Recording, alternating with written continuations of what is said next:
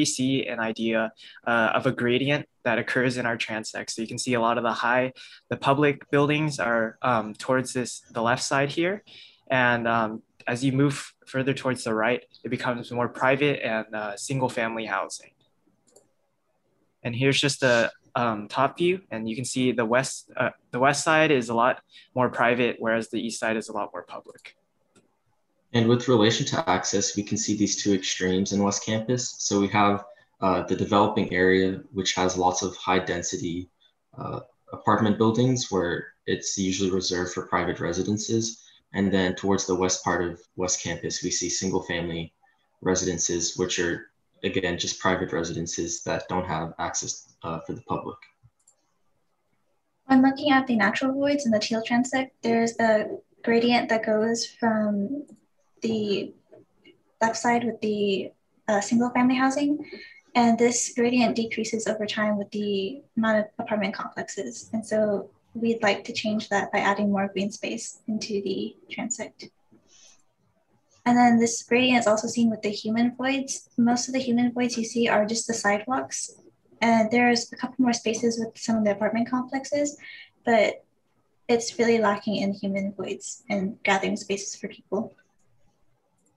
Lastly, we took a look at the non-human voids. So this includes all street and parking. So you can see towards the east here, towards campus, there's a lot of like parking. There's a lot more like student housing. So this is one of those student housing buildings. You can see a lot of the parking spaces are located here. Whereas when you move closer to the private single family housing, there's a lot less non-human voids and a lot less parking. And so that gradient that you saw in all those other images, you can see that gradient continuing in this non-human void. And lastly, this is a composite overview of all the different aspects of this transect. And you can clearly see that idea of a gradient occurring with closer to campus being more commercial and public areas. And when you move further away towards the single family housing, there's a lot more green spaces, and we wanted to incorporate more green spaces into our housing to kind of continue that gradient, but also to bring in more nature into the space.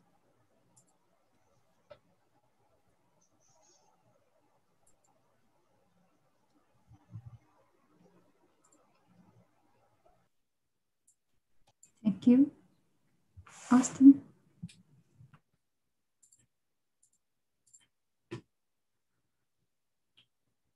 Sorry, give me 1 second.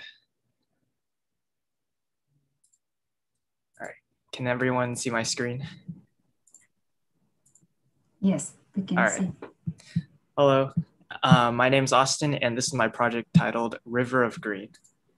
So for my first precedent study, and for this assignment, I looked at some housing by Jean Renaudy and Renee, and the central idea I took away from this project was the placing of green spaces. And you can see that the shifting of elements is what creates these green spaces. And this idea of terracing is one that I incorporated into my own project. My next precedent study was on the Kuriyama apartments by Sana. And I was impressed by their use of curves and that idea of fluidity. And I wanted to incorporate that idea of fluidity into my own project, connecting and making a fluid dialogue between nature and humans. And from that, I extracted the curve from Sana and tried to center my projects around that idea of fluidity and flowing through the spaces. And from here, I focused specifically on my endless unit and specifically the rotation. And you can see how the joining of elements in unity creates this river of green that flows through the space. And this is just a short animation of the unity. And you can see how the navigation also creates that idea of like flowing through the space. You don't necessarily walk in a straight line, but you're kind of like just going as the space flows. And from there, I created an overview and a field. And you can see that without the navigation here, you can see the creation of courtyard spaces as well as this river of green that flows. And you can see that a lot of the housing is not like orthogonal, but it kind of just like goes throughout the space. From there, I focused specifically and created 4 different units that fit into my field. And so you can see in this first image here, it shows one of the units with the internal circulation leading onto the balcony through the center.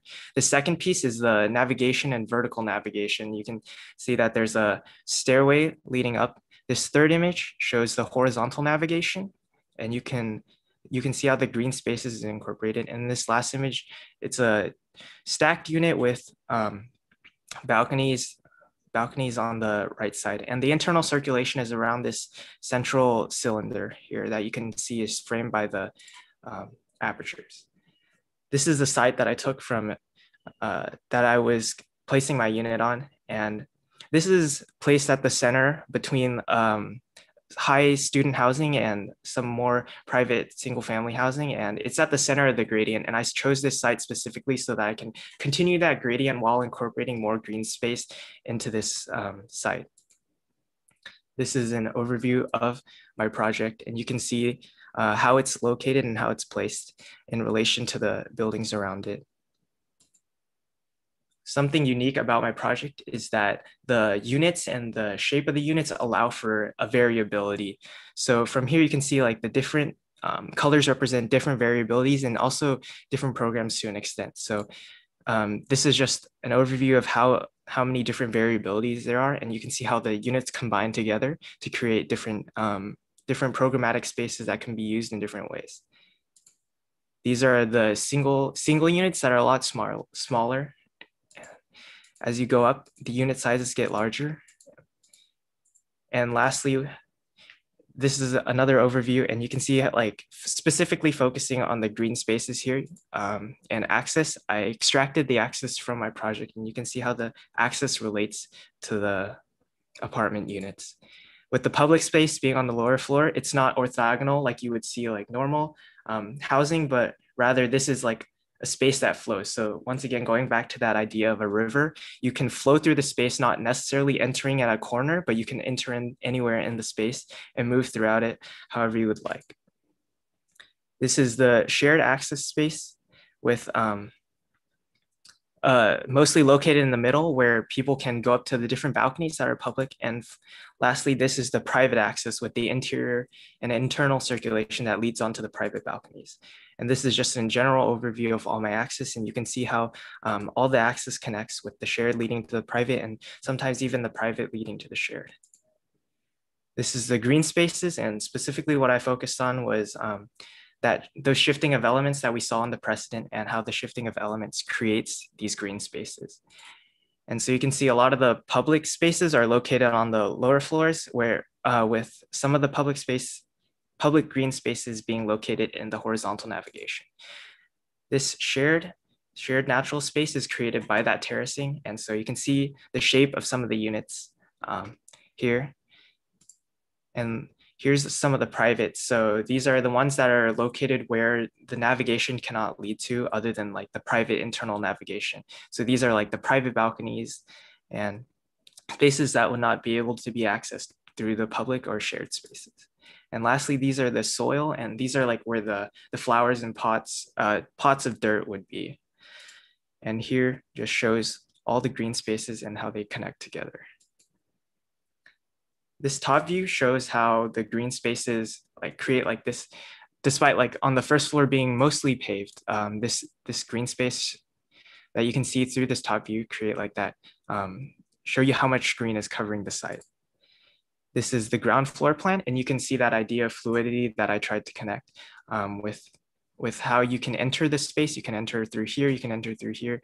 You can enter through like all these different areas and not necessarily like walking along the sidewalk and then going into this space.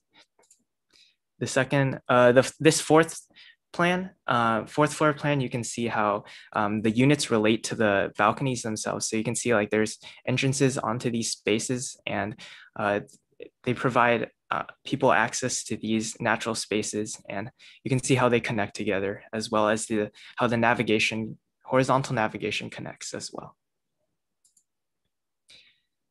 This is a section, and I specifically took this section to show you the central courtyard.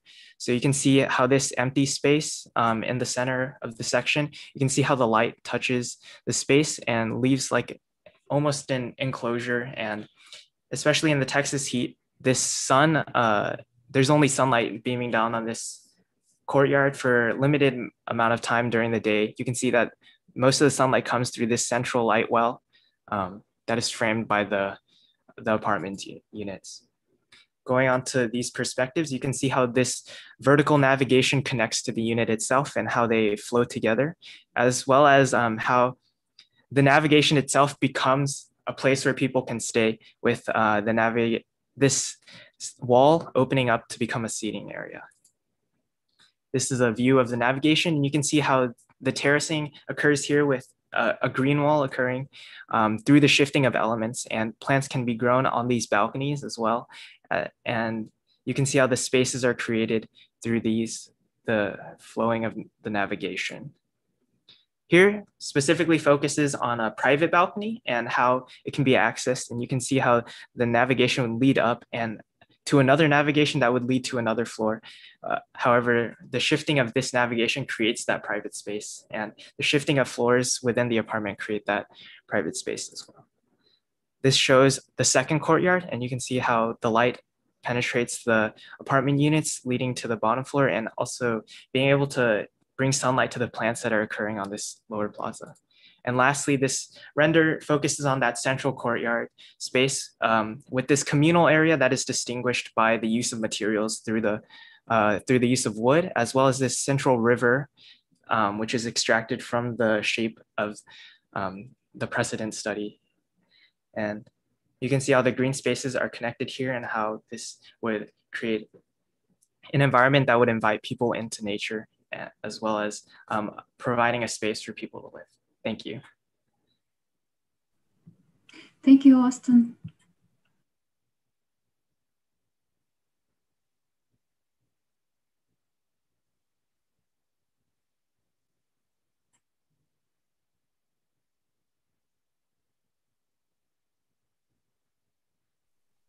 Nobody is jumping in. Is the comments are open now, or yeah? Maybe yes, I can start. I had the privilege to, I had the privilege to see the projects in pre-final reviews. I feel like it's maybe easier for me to start a short comment. Austin, I really want to commend you that you didn't stop where you were and pushed it really forward. And I see you really incorporated a lot of advices. So yeah, congratulations for that. It's, I think, very solid proposal. I really like that you systematically thought through now this network of the green, different greeneries. We call them always green, right? But they are not necessarily green. They might be also very brown and very dirty and so on and so on. And I think that maybe, you know, that you arrived to this kind of conclusiveness of the project. I would like to also see you know, these renderings when they are not in this perfect sunny light, but sometimes, you know, having a different weather conditions, because that probably what means with the living organisms, right? They are not necessarily always clean and, you know, not necessarily always perfected. So maybe this would be some kind of, you know, the next step from my position, that you would also consider the kind of the realities that are embedded in seasonal nature of this kind of lifestyle. And I feel like you also managed to push your language forward. It somehow became, to my understanding, sort of Jean Arp kind of, you know, geometries. And I really enjoy that you sort of forwarded it, you know, not just to stay with the quoting of Sana, so to say. And maybe what I'm thinking is, you know, like it would be even fantastic for you to get this series of seasonalities, because now I feel like you strongly incorporated these ideas of like water, you know, and the kind of the differentiation of the scales. So yeah, from my side would be maybe a comment to really think, you know, how your project would unfold within the cycles of the year and within the seasonality. So maybe shortly, yeah.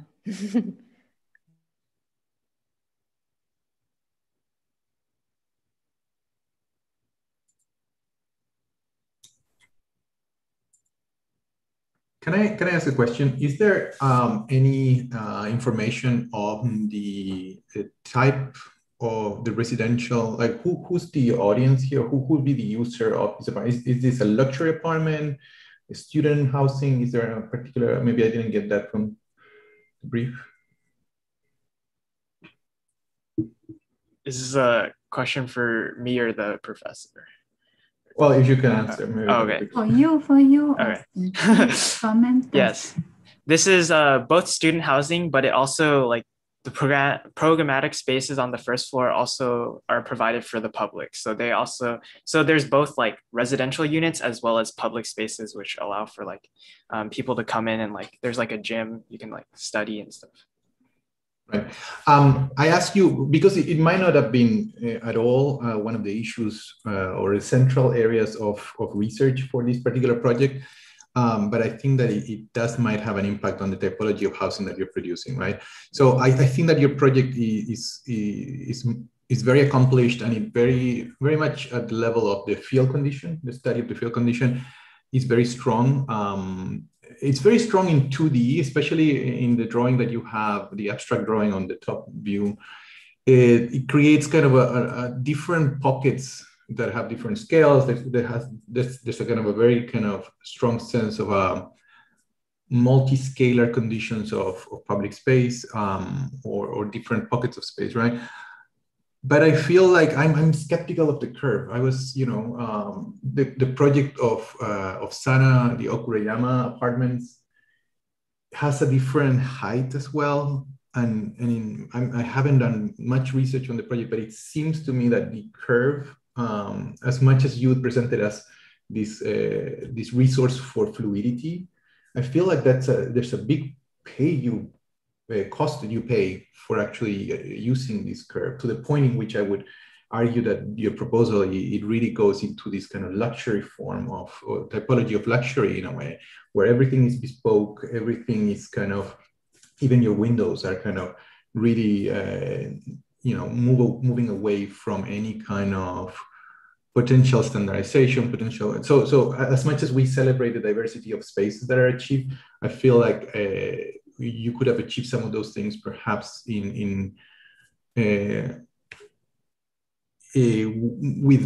formal resources that do not incur in this kind of excessive amount of bespoke architecture, I think. And as I'm saying this, I know that there is, as I mentioned initially, there might not have been a kind of economic awareness or kind of imperative in the brief, but I think that it's important to mention that the resource of the curve, as you presented, yes, it could be a resource for fluidity, but has a series of other kind of architectural implications. So I would be always kind of a bit careful about when we take resources such as those ones, like they might start kind of opening up the avenue for an interesting formal language, but they do have like socioeconomic implications as well. So having that aside, I think that the project, it's at its best when it manages to create these kind of different scales of spaces. And I think that in your project, the section, it's central to really analyze, and if this would be spaces of quality, or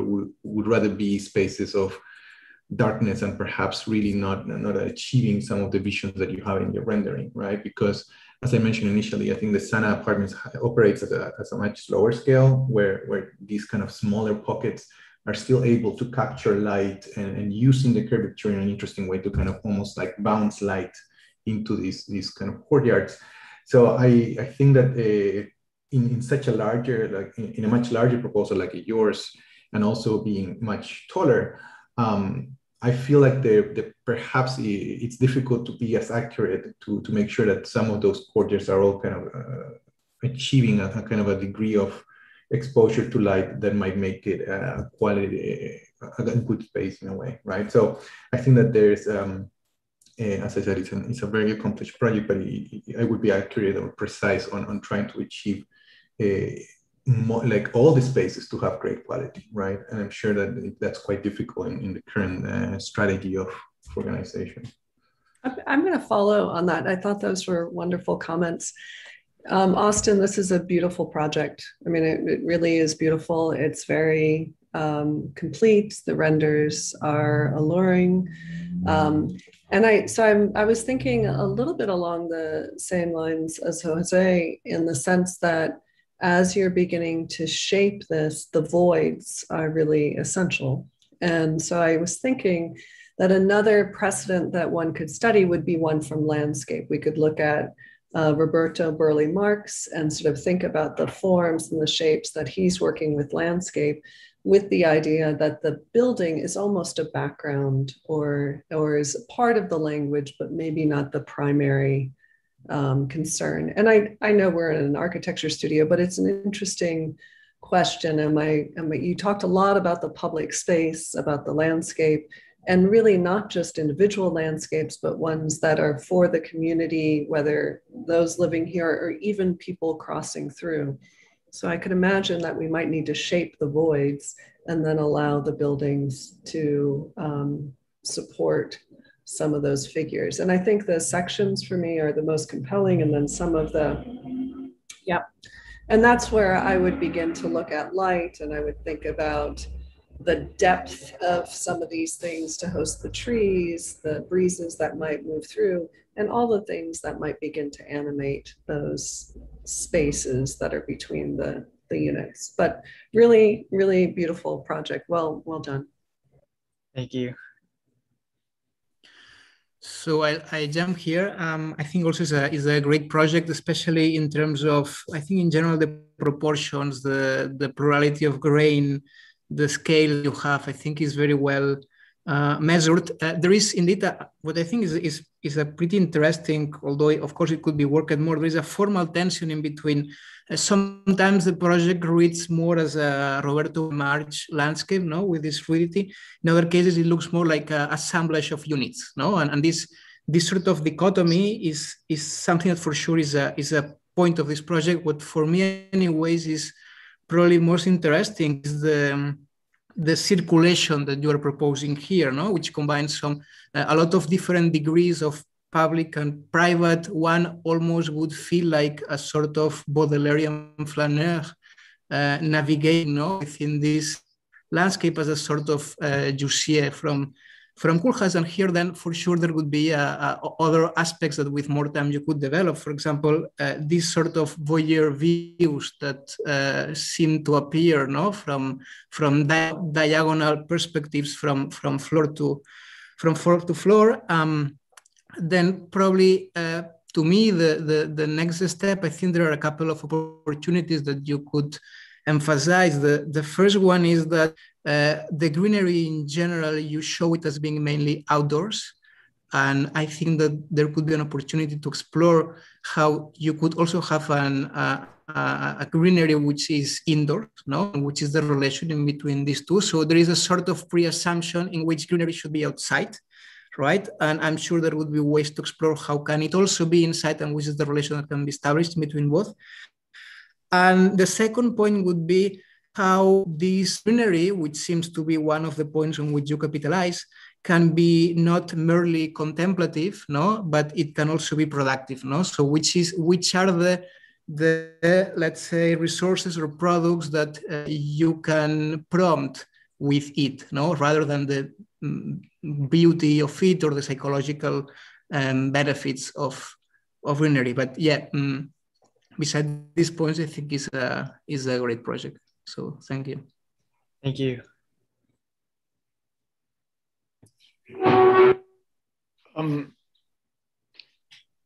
Looking at this scheme, I'm wondering, one of the main purposes of this studio was to explore ways of increasing green areas, right?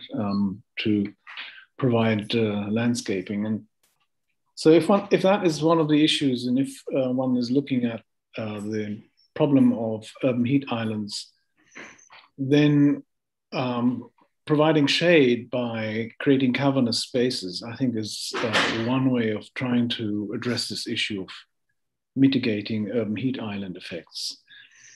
At the same time, the topic that you are choosing, or the way that you are assembling the volumes maximizes the envelope to volume ratio, which means that you're exposing a lot of surface to heat. That's just one aspect. The other aspect that I think needs addressing is structure and vertical circulation. When you talk about your vertical navigation, you are not providing any form of elevators, if I understood this correctly.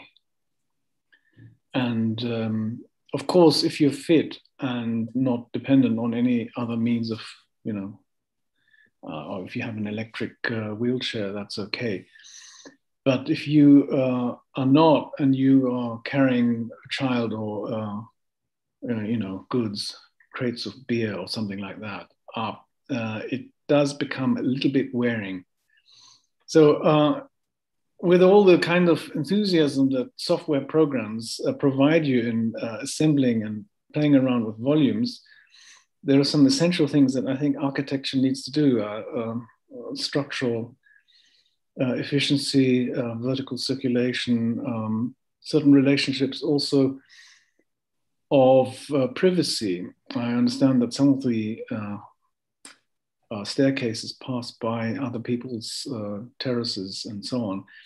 I think this is an issue, and if you're able to walk past somebody's window, it's not something that really is an ideal condition. So one of the reasons the architecture in West Campus looks the way it does is because it's highly economical, right? It's cheap. One of the reasons why it doesn't look the way that your scheme looks is because your scheme is going to be extremely expensive. So where are you going to stand in terms of, on the one hand, maximizing volume to, envelope to volume exposure, and trying to achieve this kind of cavernous space with some landscaping. I mean, in the history of architecture, Walter Safdie's Habitat, right? Have you seen that? Habitat 67. Yeah, you've seen that, right? And yeah. You've probably also seen Ricardo Bouffiel's Walden 7 and all those kinds of heroic cavernous spaces of the 60s and 70s and 80s. I mean, there were pretty great struggles to achieve those kinds of things as well, and yet when it comes to the quality of inhabitation, I don't think that they were great. I think your space and your section looks quite, I think, quite positive. I think that's one of the strongest parts of your scheme. Having said that, all the other issues are pretty fundamental, and I think you need to address them: structure, circulation, privacy. Thank you. Thank you for the comments. Great comments. From my side was a bit to the studio. Maybe I forgot to mention, I set up a studio that it's reaching 5 or 6 floors. So some students embedded the elevator.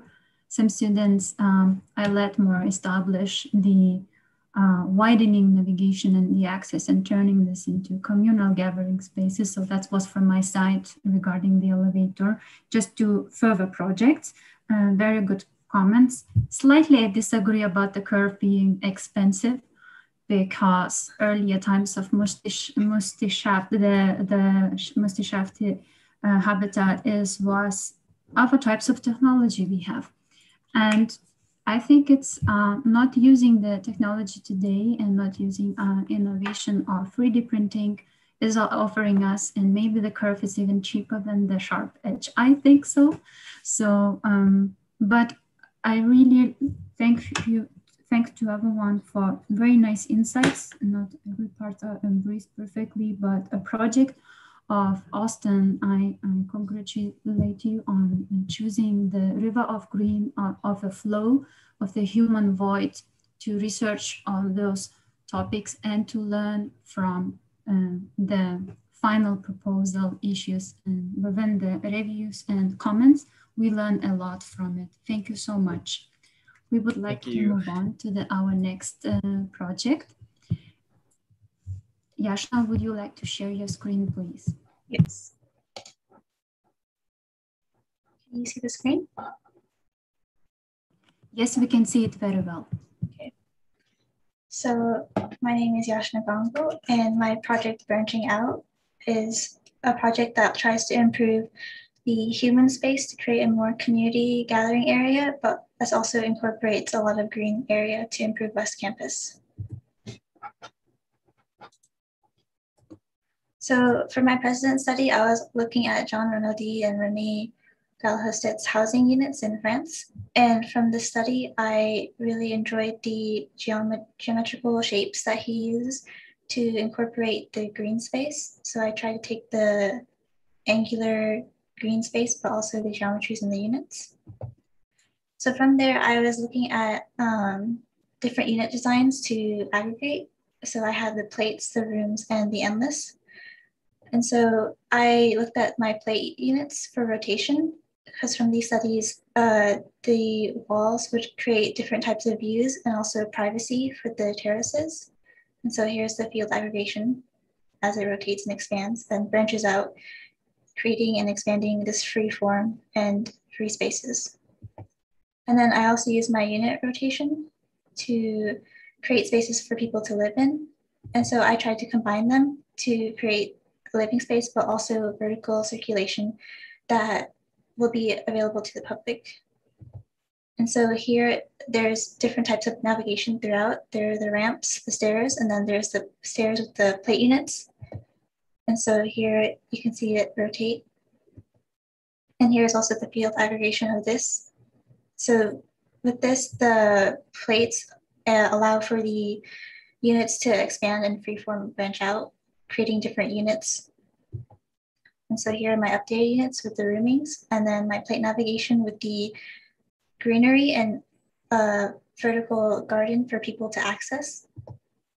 And so my site on West Campus is located in the box. I wanted to take away just wanted to reduce the building footprint, but also create a more community for the public to access. And so here's my perspective of the whole aggregation. And so the bottom floor is more for the public. It's for cafes and retails and just people to walk through and get away from the city. Here are the single units. So the unit itself is 2 floors, but each floor will be available for one person to live, or however many need to.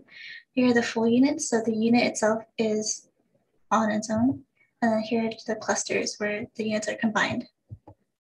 As for navigation, the bottom floor has ramps. It goes up to the stairs, and then there are the plate navigation of the stairs. But the difference is with those stairs, there are whole plates for people to access and to roam around and enjoy the greenery in the scenes. But there's also elevators for direct access. For the green voids, I have public green voids at the bottom for people to enjoy and walk around. Then this shared green is part of the navigation. And then the private green is all the terraces that go along with the room units. And here are the trees that allow it kind of close it off from from West Campus, but it's more invitational to the public to allow people to get away. And so the top view, if you see all these green spaces, it really covers up the whole site. And I think that really increases the green space and improves the area for West Campus. For my plan, you can see the units, and then you can also see the plates. And so the way people would access is you'd go through these stairs, and for the units on this floor, you can access through the terrace here. But for some of the units on the other floors, you can go through the back, which isn't seen here. For the section, you can see the height of the whole project, and the branching out of the plate navigation happens on the upper floors, which also creates a shaded area on the bottom for people to get away from the heat during the day. And so through the renders, you can see this is the bottom floor of some people entering. So this is where the garden at the bottom is. There's also seating areas and public spaces for people to go to. As you go up the ramps, you can see the units go up and you can see the green throughout. Here is a view of all the navigation units. And so here you can see the way the plates have been rotated. People are able to walk through and enjoy the greenery and the views along with the shade. And then here is the green botanical garden at the plate unit focus. And then this was also at the very top. And so through this project, I created this vertical green navigation and garden that's available to the public, which creates a larger sense of community through West Campus and creates a breathing space from the density of West Campus. That's it.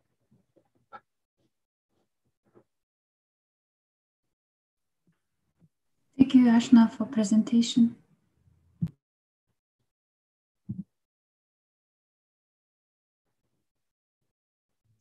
I'm trying to locate it on the Moreau board. What is the name of this again? I'm sorry. Branching out. Branching out. Okay, thank you.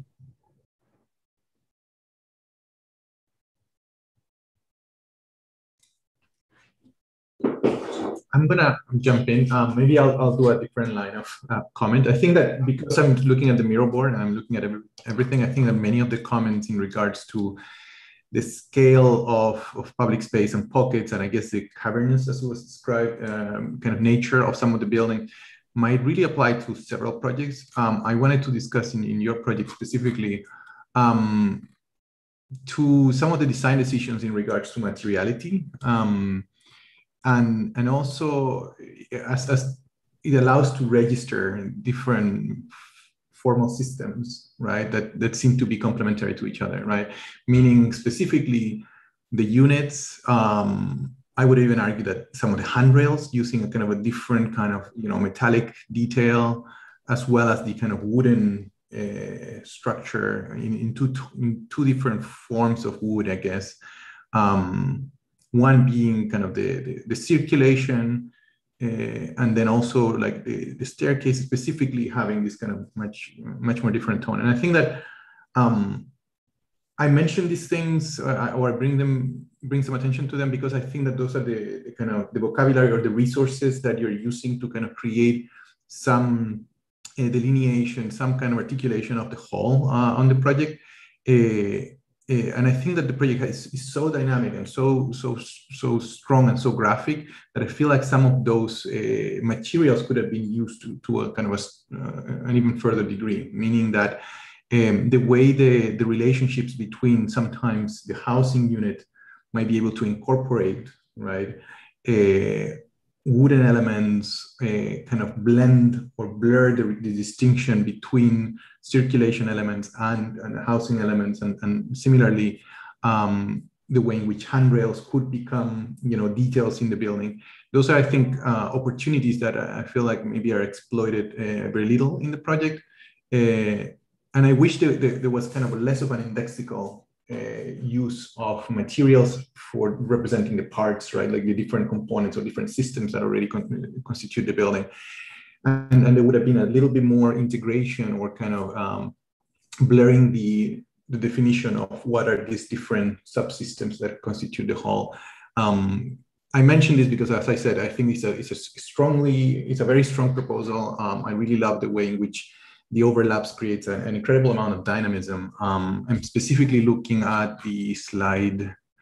It's one of the bird's eye view. And I really like the use of the material. And I wish there would be like a little bit more, there would be more mixed, right? There would be more of a blurring of these different kind of systems that are very well established in your case by color coding them in a way, right? I would like to connect. Oh, sorry, please. Oh, I was just going to jump in on following that.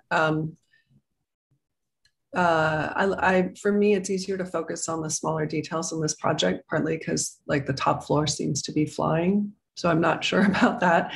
But I like this notion of looking at these smaller details because if we look at, I like Herman Hertzberger and some of the small moments that he does to begin to create social connections, that sort of thresholds between the individual and the community at different scales. And it seems like yours is very much is very much part of the architecture. Those small moments could be fostered in a way to begin to describe the structure or the possibilities of how we might live in this.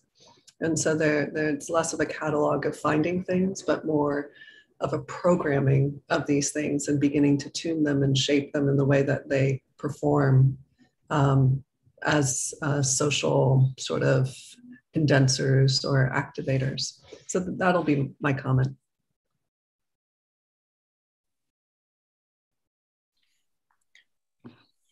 I was intending to shortly connect to what Jose said before, maybe from even sort of stepped back position. I see, Yasha, you worked very hard the last weeks and you kind of defined, you articulated very strongly the project from what I've seen before. But I was wondering, because the language that you're using for greenery and so to say for living quarters, on geometrical level, they are basically the same. And I'm wondering, if that kind of layer of abstraction that I believe that was addressed through materiality now, the beautiful comment before, that if you would have had kind of a layer that would allow the connectivity throughout your areas of functions and blur the kind of clarity, what is now the pot of the flower, and what is the interior of the room, and what is the circulation, and what is the green lawn, somehow to sort of step back and abstract from it, that would allow more freedom and more sort of ambiguity in how these spaces are used, right? Because now you are very, very strict in the rendering, but also in a way assigning the functions. And I feel like, if I understand right, I interpret the comment before, that was beautiful about the materiality. And I feel like it connects very much in thinking how people would inhabit that, how they would live and how these things probably, start to spill out in a way. So somebody would drop something over the fence, of the private garden to the circulation part, or maybe you had this more interiorized rendering, the things on the stairs would start to pile up and, the flowers would not stay in that corner specifically. And I think this kind of thinking of, the daily routines and realities would allow you to sort of self-interrogate the kind of, the cleanness and the, like the zoning of what you have done. Otherwise, I stay with my compliments from before that, the abstract system that you have, I really like your sensibilities, and there is so much airiness in those formal studies that you did initially. And I think that some of them gets lost or overly articulated and defined in the last proposition still. Yeah, connecting with this comment, I would say that in the project there is a lot of attention to the relation in between the individual and the community, which I think is something that is transversal to all the projects here, is very clear. It's true that this tension or this attention to the in between the individual and the community is achieved, or it is developed mainly through geometrical tools, through geometrical, let's say, attributes. What I would say is that since your project capitalizes so much in the green and also connecting with this kind of strict separation between what's green and what is not green, probably the instrumentalization of the greenery in order to help to establish relations with the individual and the community could be one of the manners to blur these lines. And of course, this would demand to pay more attention to the specificities of the different species that you are putting here, to really understand what exactly do they need, how do they evolve over time, how do they grow, So to really make a catalog of the different species that you're putting here, and as soon as you realize about the complexity that each one of them demands, probably the project in itself will will start blurring these lines, and this is for sure an opportunity to capitalize even more in what I think is the main point of this proposal, at least from a sociological point of view, which is to work very much this tension between the individual and the community, you know? Because of course, in the case of proportions, grain, and scale, it's a super well resolved exercise. So congratulations for that.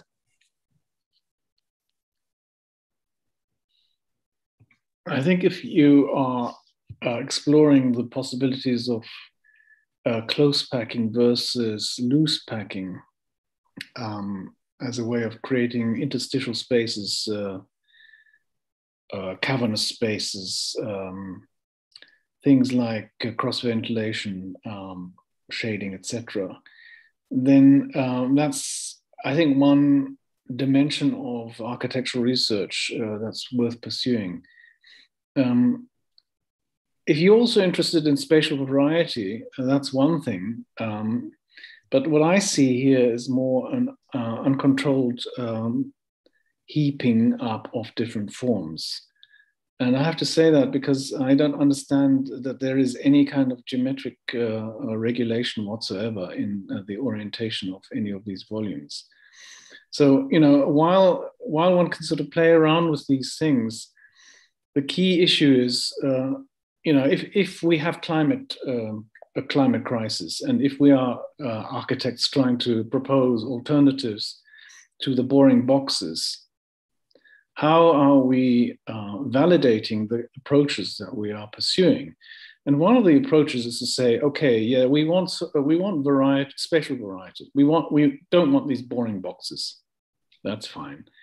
If at the same time the spatial variety leads to things like cross ventilation, shading, and things like that, that's fine as well. Then I think you owe the public, not just the developer, but the public at large, an explanation on what the parameters are on which you actually are validating your approach. And I come back to this issue of maximum surface area to volume, maximum circulation area to, you know, exposed perimeter. And that explains very simply the reason why these things don't come about. They are not efficient and they do not convince people. So I think that really, in the long term, I think it's all fine to be interested in issues of loose packing for the purpose of spatial variety and for creating shading and things like that, and cross ventilation. But really, I think you have to address, unfortunately, the conventional parameters of construction, and to prove that what you're proposing is actually an improvement. It's economically feasible and is actually a controlled piece of design. And I'm afraid it isn't. I'm afraid this is just a kind of an assembly of volumes, twisted and turned in any way. And for me, that's unfortunately not how we can pursue architecture. Thank you for your comments, and thank you, Yashna, for that beautiful intention to widen the access and to turn this into the public park, botanical park, social park. That's amazing and it's very successful. And also, rather estimating this in a certain parameters and certain restrictions, you really very, very nicely actually created a park as a forest rather than, and you gave that entity to the neighborhood, to the outside, which such entities doesn't exist. So if you go back to the image and show in a transact, which you showed already, you don't have to go back. What we do with those projects, we do not estimate specific entity housing. We're searching a lot of in-betweens and variability, and branching out. The aspect is not to have a parametric decisions how the architecture should look, but very opposite, to bring the forest in the existing content in the West Campus, turn those entities into the park, and find the other socialized aspects to live, to spend the free time together, to go up, because there is no ground left anymore in this West Campus. Great project, thank you very much. We need to continue with our third project from Rohan Siripala. Thank you very much for the comments. And we will have our third project, which relates to the teal transect analysis. And please share your presentation with us, Rohan. Okay.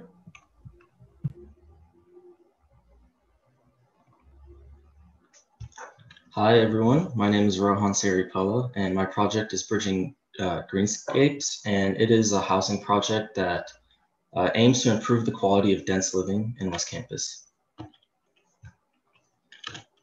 And for my precedent, I was looking at Akuriyama Apartments by Sana Architects. And one thing that I was impressed with about this project is how they utilize this curve to facilitate circulation, as you can see here and here, but also how they have these flat edges or flat faces which face onto the street to allow views into the city. And they also included circulation within the core of the building. And then dissecting the unit, I was still impressed with like these apertures right here, which face out into the city, and then that circulation, which brings people to the different levels. And so from the precedent, I developed 3 units between the plates, the rooms, and the endless. And for the plates, with relation to green spaces, the green spaces occur where that disconnect happens or where these units don't overlap. And between the rooms, the green space occurs where the units overlap, and between the endless aims to create a series of spaces bound by the circulation. And then I ended up pursuing the rooms unit, but incorporating green space onto the top and the circulation within that curve of the unit. And then going back to the transect analysis, looking at the axis, we can see that there are 2 extremes when it comes to the building types. We have the high density towards the east side and the low density towards the west side. And then looking at the space in between, or the area in between, is a space where I thought would be a good place for new development to arise, which can improve living in West Campus. And so I chose the site where the northeast corner is on Pearl Street and 22nd Street. And the block in itself is just a series of condos without any real unity or cohesiveness with relation to urban living. And then the main goal of my project was to improve this human void condition. So in West Campus, within these high density buildings, we see very little space dedicated towards human living or recreation or restaurants or cafes specific to the residential units. And then so from my animation, I used that curve on the unit as an axis for these units to rotate and start to interact with each other. And looking at a primitive plan of these aggregation of units, one of the big issues was that while it does have that vertical circulation embedded within that curve, I was struggling to find a way to have a horizontal circulation or a way for people to move around within each floor. And so my strategy was to include a bridge which connected the 2 faces of the units that connect to each other, and then have an optional extension to improve the width of that bridge. And this bridge also becomes a space for urban gardening, or just a space where people can relax or sit next to plants in nature. And then I developed a few apartment typologies deriving from that single unit. So from here, I have the single unit and then the stacked unit, which is connected through a centralized circulation. And then started looking at when these 2 apartments start to interact to create a bridge between the 2, and then looking at 3 units stacked together. And then these are a few of the living situations or architectural situations that came about from this animation and figuration. And so we see a few where they start connecting together because of their proximity to each other. in this aggregation as well. And then looking at when two units have faces that connect to each other and are stacked, and just going through these typologies. And then we get to ones where you have 3 units stacked, 2 units stacked, and then just the single units. And then I wanted to improve the public access to apartments, because usually in West Campus, they don't have any space for the public to walk through, and you see these very private apartments. And so I wanted to incorporate the bottom units as restaurants and cafes, which are open to the public, to improve public living in West Campus. And then looking at the green space, by including the roofscape as green spaces, the amount of green space already gets increased. And then connecting these, I have the bridges, and these are the bridges incorporated within the building. And then isolating the circulation, which is embedded within the unit, and then connecting it all together to form the building massing. And then looking at the bird's eye view, you can start to see these green spaces either as bridges or as roofscapes, where people can access, relax, and just be closer to nature in general. And then from the bird's eye view, I was really going back to the Kuriyama apartments about the apartments facing the street. I wanted to incorporate that, but also like multiply that as well. And so you can see different situations where the apartments face out onto the street, but if they're not facing out into the street, they face inside. And that's where these bridges start to appear and these connected living situations occur. And then looking at the plan, I also wanted to embed the trees within the apartment so that it takes living with trees to like another level. Like you are actually with the trees and it's not just some outside entity. And then you can also start to see the bridges, which are places for gardening or sitting and relaxing.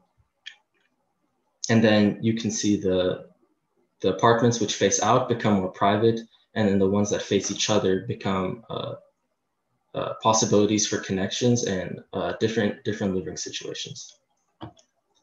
And in the plan, you can see that tree within the apartment as well, but also the public walkthrough through the bottom, and then the spaces for cafes, public seating, lounge areas. And then you can also see situations at the top where two units connect, and then you have this garden in between the space, or a courtyard condition.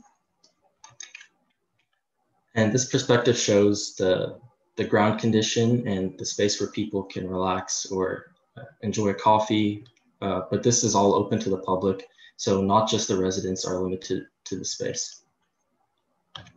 And then in the bedroom itself, the tree, which occurs from the bottom, or appears from the bottom floor into the top floor, allows you to live with trees inside and outside of the apartment. And then to conclude, I was really looking at this human void in the green space, and this is the existing voids. And then through my project, I sought to improve this condition and incorporate more human spaces, bridges, and places where people can relax and hang out. Thank you. Thank you, Rohan.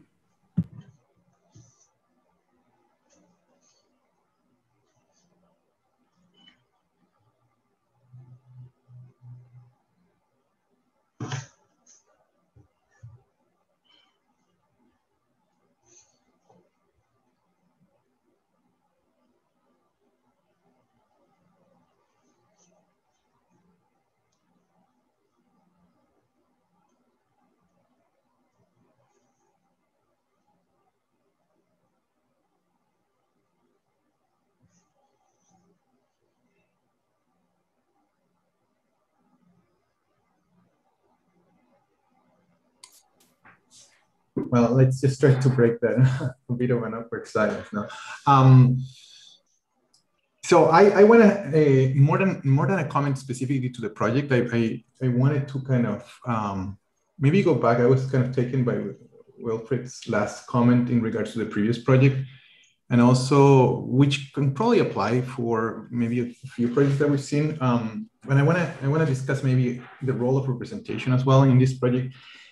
The way I kind of review and see the work as interesting and powerful has to do certainly of really looking at this as an academic exercise, right? One in which we are kind of conceptualizing different approaches towards building, maybe leaving certain variables aside, versus and kind of envisioning what kind of possibilities of spaces and living could occur on a project such as this one. And I think that in that regard, the brief and the project that we're seeing have an incredible value, right?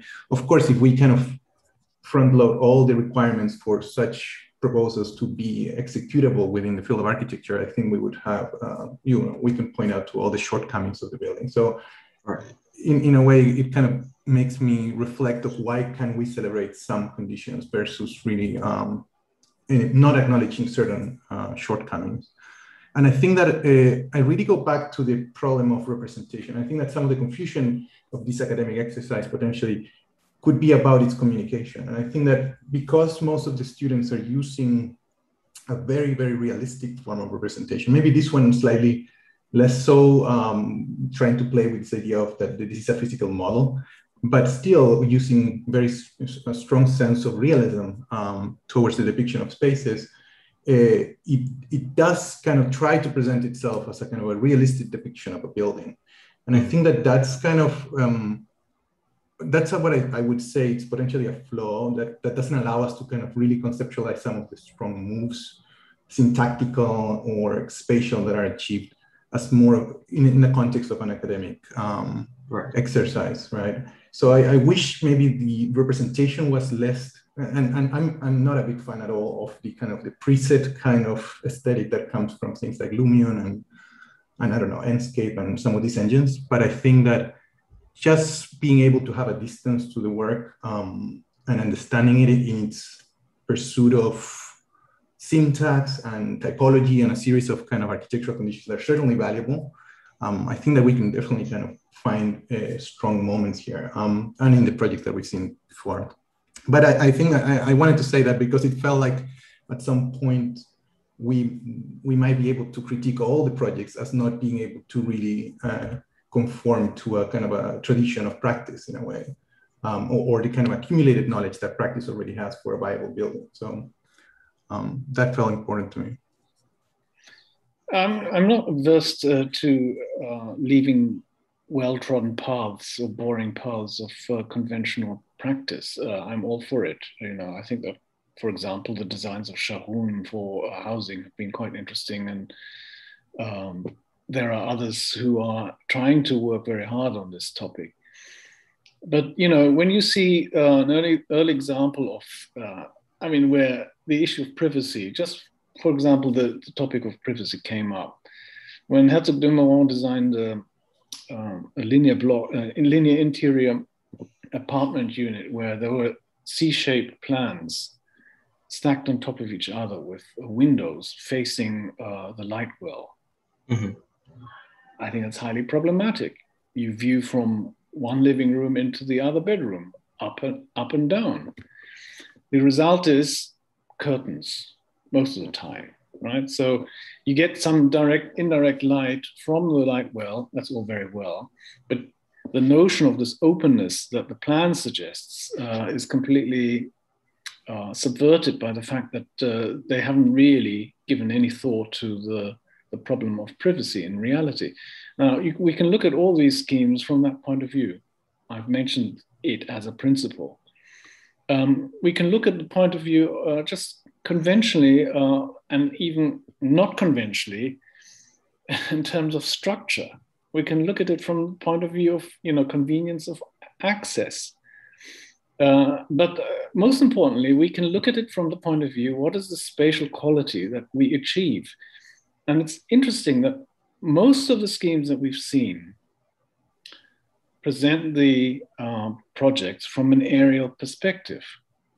We don't see any views from the inside of a unit into one of the voids. And we certainly don't see it with the realistic lighting quality, right? So the fact is that a lot of these units at the lower level are going to be quite dark, of course, because there are units stacked up on top. So the question is, we have all these tools, SketchUp and all these other, Rhino and Grasshopper, whatever they're called, and we can model all these things and we can have fun, right? And we can ignore things like structure, circulation, and all those kinds of things. But the question is, what do you learn? And if the premise is, I agree with the premise, let's get away from boring boxes. Let's have more cross-ventilation, natural cross-ventilation. Let's have more vegetation. Let's have more green, right? And if we want to plant trees, we know that the slabs have to be, pretty strong, and that the soil that you need to keep trees alive has to be pretty deep, right? So if we take on these things as part of the design parameters, I'm all on board, but let's try and work them out and not just stack things on top like, three-dimensional playing cards and then say render.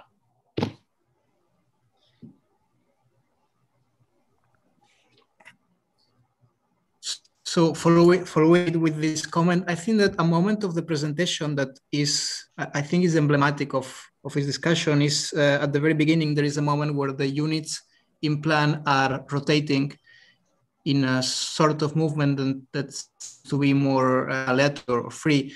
Probably this is the moment when to cross this geometrical movement with other variables relating to construction, to structure, to light. That would be one step to give more solidity from this other point of view to the proposal. Beside this comment of how to cross this geometrical movement with other architectural variables, there is something more specific of this project in relation to others, which is that the units, they're not only, let's say, accumulated or stacked, but in between them they establish certain deformations or certain local complicities, which is what you refer with the term bridge. So I would say that then the next step would be that if this idea of bridge is something which is more specific of this proposal, what we see now is that this bridge is a sort of hermetic corridor. So one of the probably opportunities for next development would be that if this is indeed something that somehow specifies your proposal, I would celebrate this moment way more, in all the manners that you could celebrate it, and I would convert it in one of the pillars of your approach. Yeah. Thank you. I was going to talk a little bit. Can we go to the overhead view, Rohan? Yes. Not a bird's eye, but a little bit more directly down. This one? Looking down, I have it on concept board. It's the one above the section. Yeah, great. This is a really interesting view for me because I begin to see the different types of voids that are being created and these sort of bridging spaces that are beginning to shape those voids. And so I'm particularly intrigued with that. So, if I can begin to see this space, but I understand that this is a semi-public space that is beginning to join or beginning to shape that space. Here, it's a little bit more problematic, only in the sense that these pieces are filling that space, right? So there's your courtyard. But it's very interesting to me that your spaces, could be figural spaces, begin to either receive the context around it like this, or begin to create an interior exterior space. But I am interested in the bridges and how they might actually begin to support those local communities. Does that make sense? Yeah. I mean, in your project, I could imagine that as you're going through the process, there are probably many moments that look pretty exciting, right? I mean, I could imagine, right? I mean, it's sort of fun, right? It's like you're you're eating all the candy. And so the trick is for me, is to decide at what point do I stop, and then how do I evaluate that moment. And so I begin to fold in at that point some of these contextual concerns, like how does it relate to the site or light or things like that. And I think in yours, it would be almost a process of editing or tuning, maybe moving a few of these things to really begin to accentuate these spaces within the project. Right. So, but I really appreciate the evolution, and I think there are some nice contextual responses here. Thank you. My quick comment after many inputs you got. I think that one of the interesting parts of your project that you addressed is the typologies of apartments, as you called. And I think this is the place where you could have really discussed more, or gave us more ideas what kind of lives and what kind of communities and what kind of citizens you envision living here. And I think that could nicely complement the critique that is being posed, of course, as an overall, you know, with this kind of idea of the privacy or the demand of the understanding, you know, the kind of spatial qualities of living together.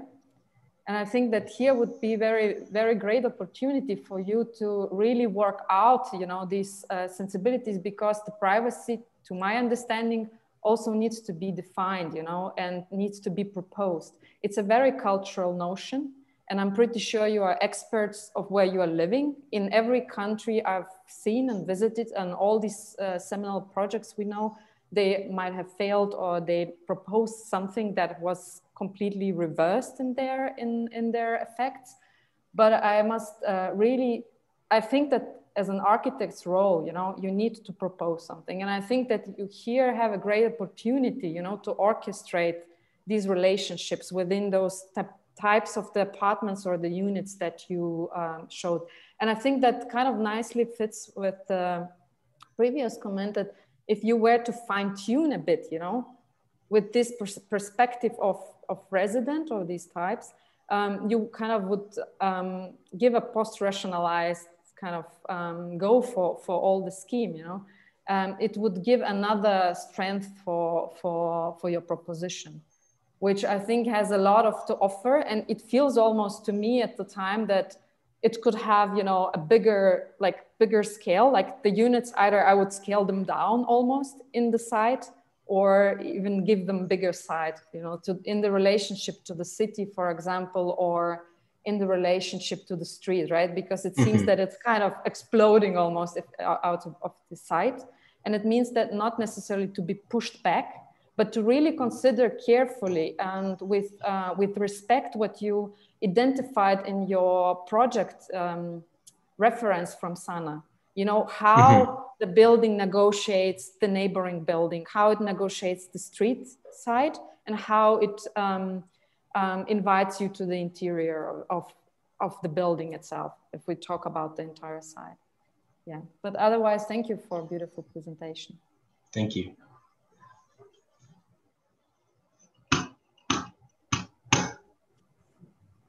Thank you for the comments.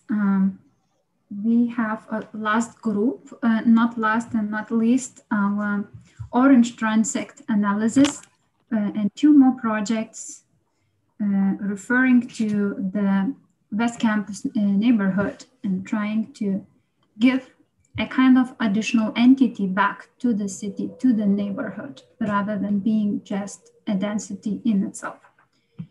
Great. Ben and Jordan, could you please share your presentation?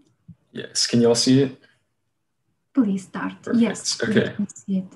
So we had the orange transect, and the orange transect runs along 24th Street from Guad, which is close to campus, all the way to Lamar, which is near the highway. And the first thing we did was, can you guys see that? There we go. Okay.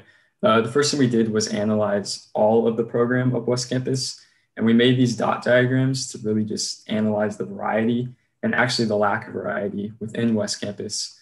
So you can see the majority of West Campus is residential, which is this red dot, and it's a high density residential. So it's those high rises. And then you have your retail and food mainly only along Guad. And those are smaller density areas. And the second diagram we did was about public versus private spaces. And as you can see, most of the public spaces lie on Guadalupe Street, as well as 24th, which is the main east to west thoroughfare throughout West Campus. And the green dots show, green and yellow show semi-private and private, whereas the blue show public and restricted public. So that would be all the public spaces on Guad are restaurants and things like that. And then as you move into private and semi-private, those are the larger buildings and smaller condo complexes. So this is our transect. Again, 24th Street runs through the center of it. And then this is Guadalupe and this is Lamar. So campus is over here and everything is color coded. And if we zoom in, you can see the main like pattern that happens throughout the transect is the green slowly starts to fade away as you get closer to campus. And that's just because of property values. And as buildings get bigger, they take up more square footage, and then you have less green areas. So that was a main issue we're going to try to explore and fix within the transect. This diagram shows the same thing, but in elevation form as well. And you can see how it slopes down as you get further west on our transect, which is where most of the green lies. And down there, you also have the creek that runs through Peace Park.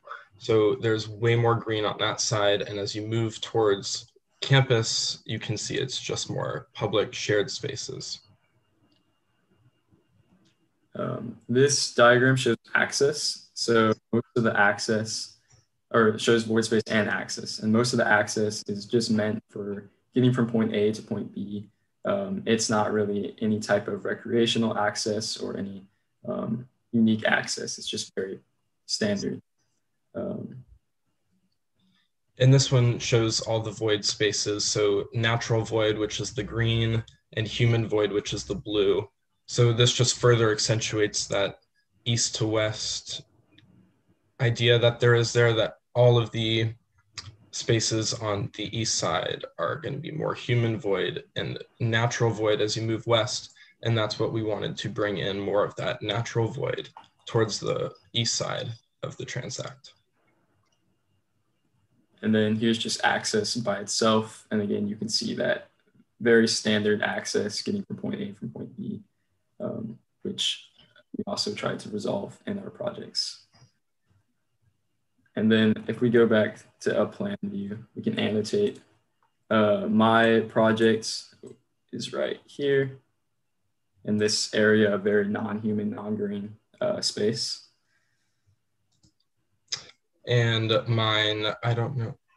Annotation is not working for me for some reason. Is it right here? Yes. Okay. Mine is right there, which is an empty lot at the moment.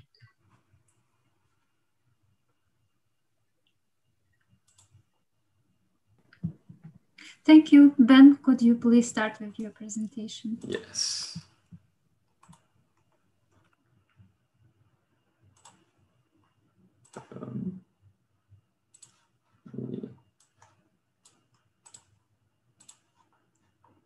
One second. Okay. Okay, can you all see the screen? Okay, perfect. All right, my name is Ben Meyer, and I appreciate y'all all being here this afternoon to hear our presentations. And I titled my project Urban Greenscape, and here's just a quick sneak peek of the final proposal. And my personal goal for the project was to find a way to vertically incorporate a recreation, nature-filled park environment within a living condition. So I want to start off by presenting two influential precedents I studied in the beginning of the semester. The first one was Alexander Road by Nate Brown in London, and I was inspired by the arrangements of units in relationship to the main path of access, which becomes more of a recreational element. And the second precedent was Namba Parks by Stefan Barry in Japan. And when dissecting the projects, I found the logic behind the integration of circulation and green space to be very intelligent. And I extracted the system in a single element, which you can see here highlighted in yellow. And this element is rotated and repeated throughout the projects in various ways. So these two precedents inspired me to explore ideas involving the layering of multi-purpose elements and the idea of recreational access. So we used Unity to explore these relationships using simplified geometries within architectural proportions. And this study that you're seeing here now had the most impact on my project moving forward. Logically, the element is made up of two components that rotate on a central pivot, generating unique terracing conditions. And then when stacked vertically, each element is, sorry about that.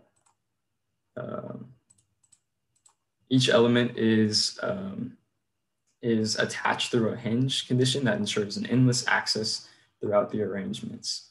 And then this effect is multiplied when placed into a field, generating a whole system of green terracing and access, still maintaining that functional architectural concepts. And then this was the main goal I had within this stage of development. And that goal was to develop a sound logic that would create variability formally while still maintaining complete functionality of the elements arrangement. So this goal led me to this final elements.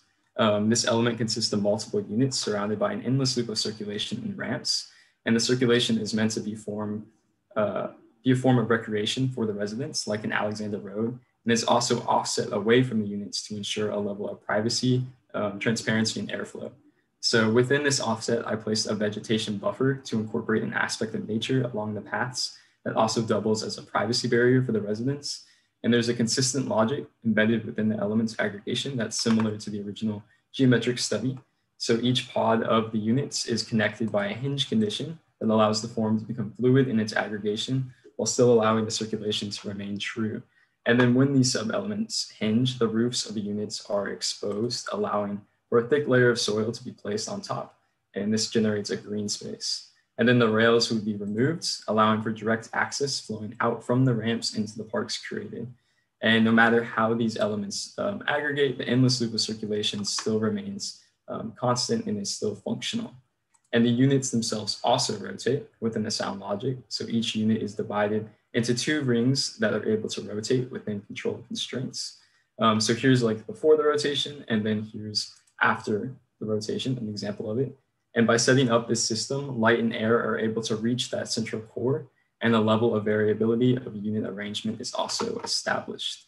And then in addition, when these units overlap, private green spaces are generated, as you can see here, for the residents to enjoy. And again, even though there's this internal rotation, everything still stays functional.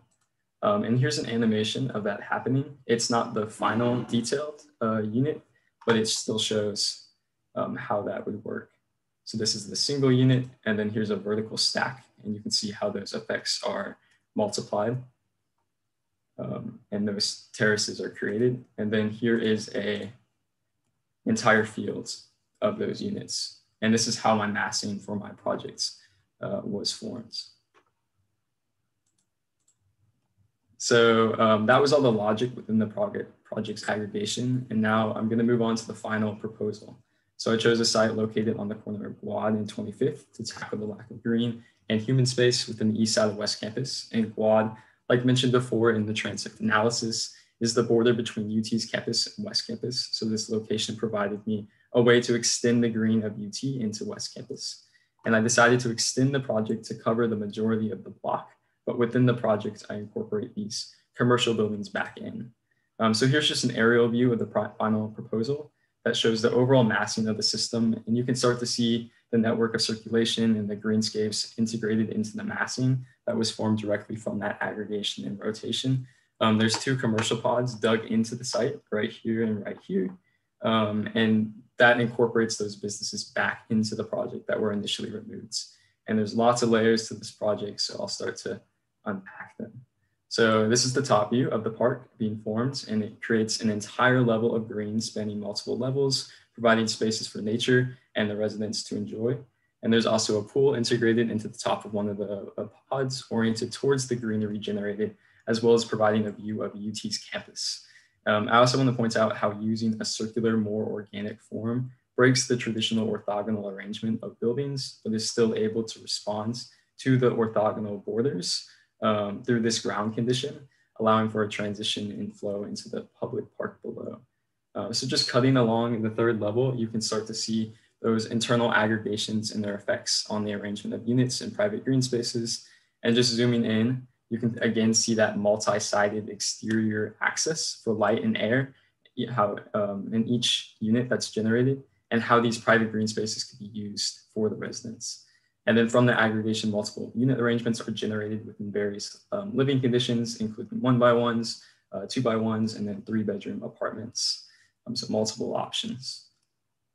This section highlights the structure's relationship to the ground as well as the soil integrated throughout the building. And again, those commercial pods, if I zoom in, are dug 3 feet into the ground, allowing those spaces to accommodate a variety of programs that can change and adapt over time.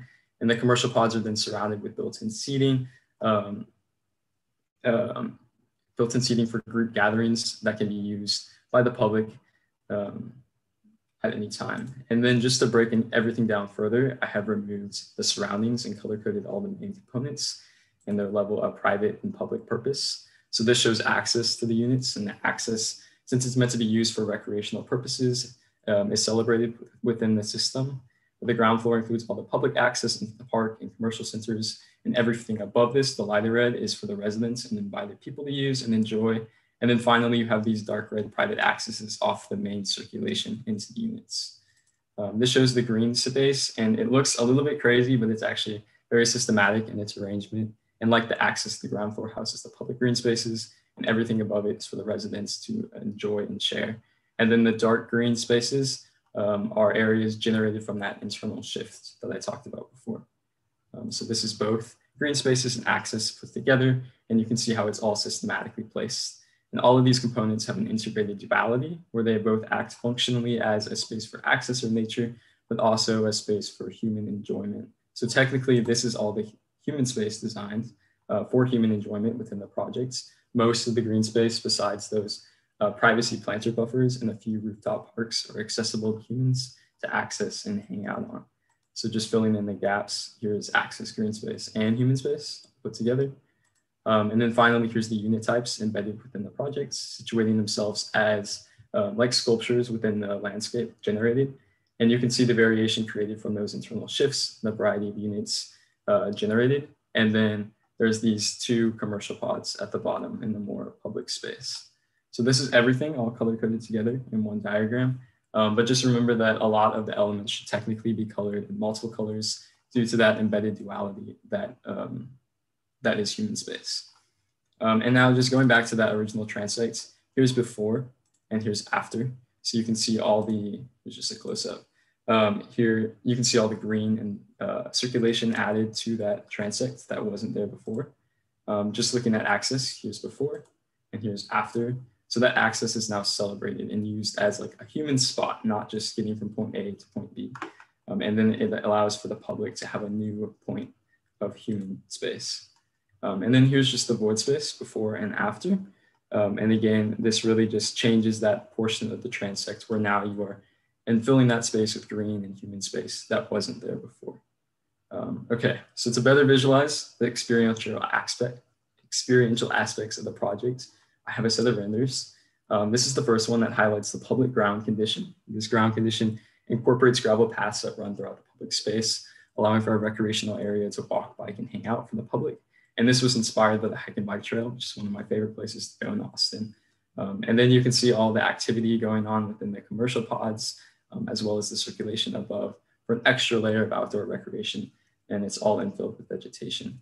And then moving over to this commercial pod, this render highlights the advantage from that dug in commercial pod, allowing for these steps to be generated to accommodate group gatherings for like concerts and outdoor meetings located right off of quad.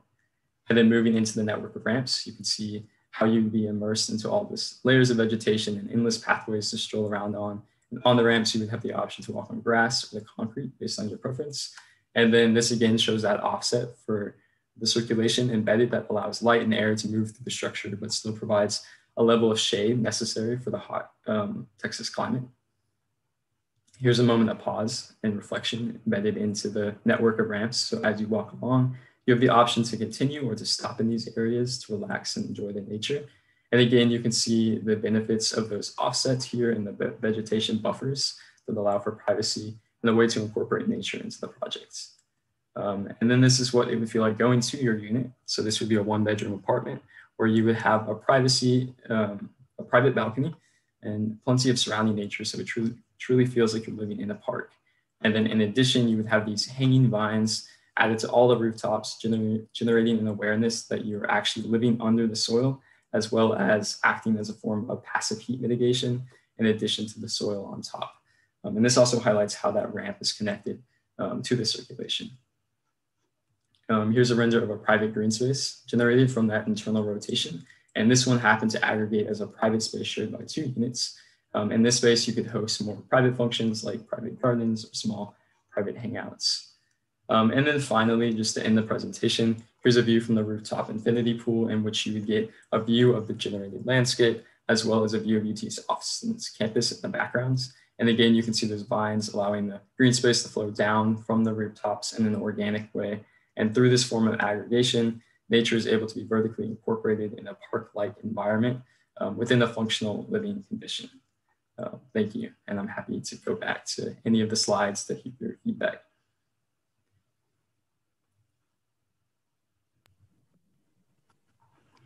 Thank you, Ben.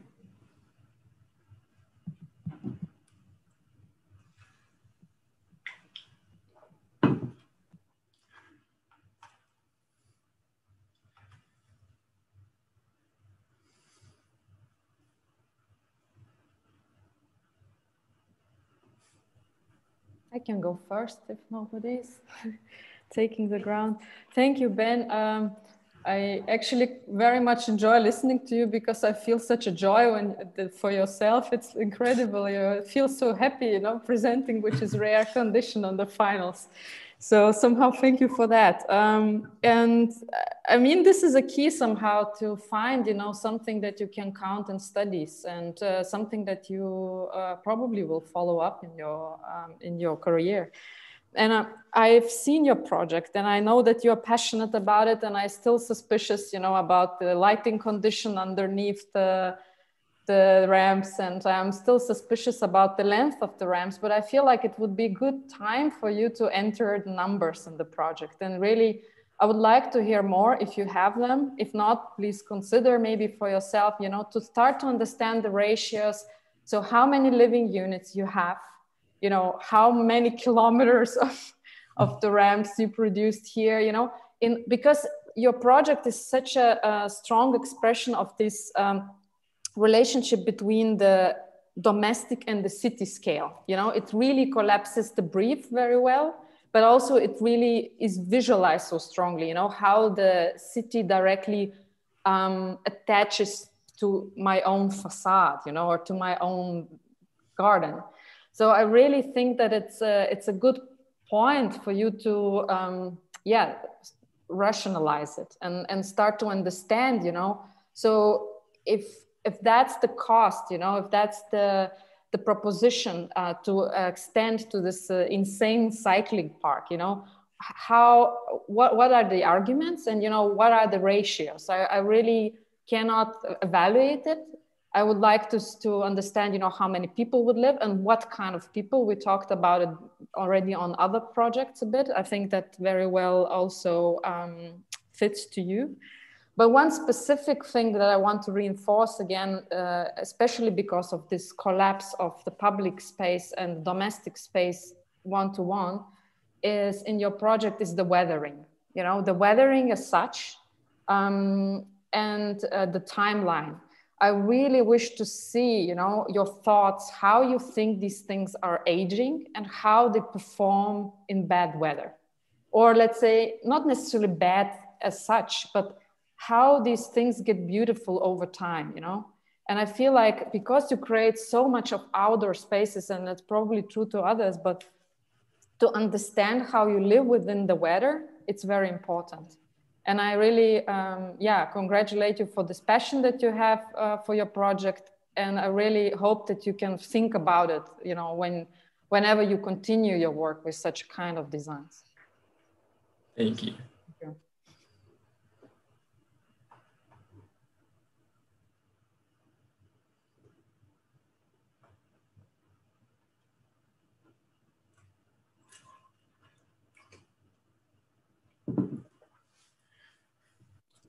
So just continuing with the previous comment, I think you have achieved a great again, like a great variety of spaces and scales and granularity of the project, and the variety of the granularity of the project, I think is great. To me, like three key elements on which probably next steps you could take into account. First one is that you are using the circle, no, as a sort of field. Is a form that has very specific qualities. One of them is that is isomorphic, no, and therefore I wonder how you are able to somehow have a dialogue in between the conditions of the environment, which are not isomorphic, with the shaping itself, no. So probably this you could explain it a bit more, or probably this demands to break this rigidity of the circle or to the form or somehow take into account this issue. No? The second point has to do with something which it seems that you capitalize a lot, which is this peripheral ramps, no, in which you were circulating. You were using reference of the Alexandra Road, where you can see in London, I would say that there is way more pressure on the street that is in the middle in itself. No? So I think it's a great idea to have this circulation going up and down, but I would try to increase the density of activity that is happening adjacent to it, no? Because now, of course, you need to separate from the building for questions of privacy, and it's that these ramps, they become disconnected from what is going on, no? And the last point has to do with water. I mean, it seems that here, again, is something specific of your project in which it seems that you give a certain importance to the fact that there is water, and I would push you here as well. As we were doing in our comments in relation to the greenery, we could do it as well with the water, no? Which are the other uses, probably more operative and more performative, that we can give to the water in such a urban spaces, no? Also in terms of humidity, temperature, no? How can we use these resources for more benefits than the ones that are strictly contemplative, no? But besides that, I think is a great project, especially in spatial terms. Thank you so much. Well, there's obviously an enormous amount of effort that you've put into this project. And so, in terms of the renderings, I want to acknowledge that they are very impressive. When it comes to the actual relationship, for example, between your analysis of the transect and the consequences for your project, I'm afraid I think that there's a problem, because while you acknowledge the problem of access and you've characterized the individual nature of all the development along the 24th Street, yours is also an island complex, even though at ground level you have permeability. I think that I don't know what makes this more human than the other schemes. The other schemes have frontages, some of them have shops. If anything, I mean, it's already been pointed out by Indre that you have a lot of perimeter surface, and you're allowing, it seems to me, everybody to go up those ramps, right? Or are there going to be access controls somewhere? I made it designed to be only for the residents, but that's okay. Because of the location. That's fine. That's fine. Okay. But still, you have residents roaming around all these ramps, yes. right? But let me just say one concluding. There's a lot of the things that we've already talked about this session. I think hold true also in your case. But I think in your case specifically, you're very eloquent. But you are also, I think you're beginning to believe the narrative that you're telling, And I don't think you are being precise about the choice of your words in relation to your architecture. I think that is very, very common amongst architects. You know, they talk about streets in the air and rue corridor and all things like that.